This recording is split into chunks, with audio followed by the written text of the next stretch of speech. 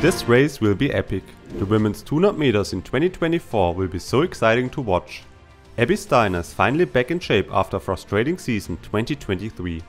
Last outdoor season she raced her fastest 100 meter time at the Michael Johnson Invitational in Texas and at the Diamond League meeting in Doha in a time of 11.19.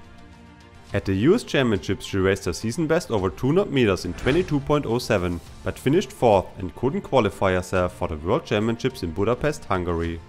Shortly after she announced that she was never pain-free during the season and had to undergo a surgery on her left heel.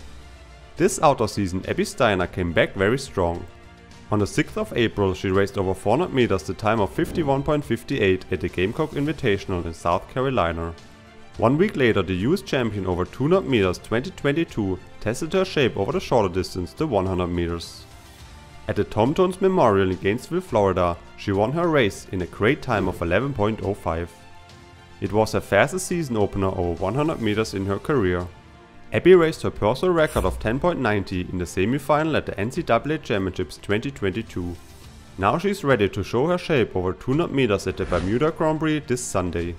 Abby raced her personal record over 200 meters at the US Nationals 2022 in 21.77. The world leading time raced Gabby Thomas at the Texas Relays in 22.08. The second fastest woman over 200 meters of all time, Shericka Jackson, didn't race this outdoor season. It looks like she has injury problems, hopefully she's able to race pretty soon. Here you can see the full lineup for the race. Thanks for watching everyone, and see you next time.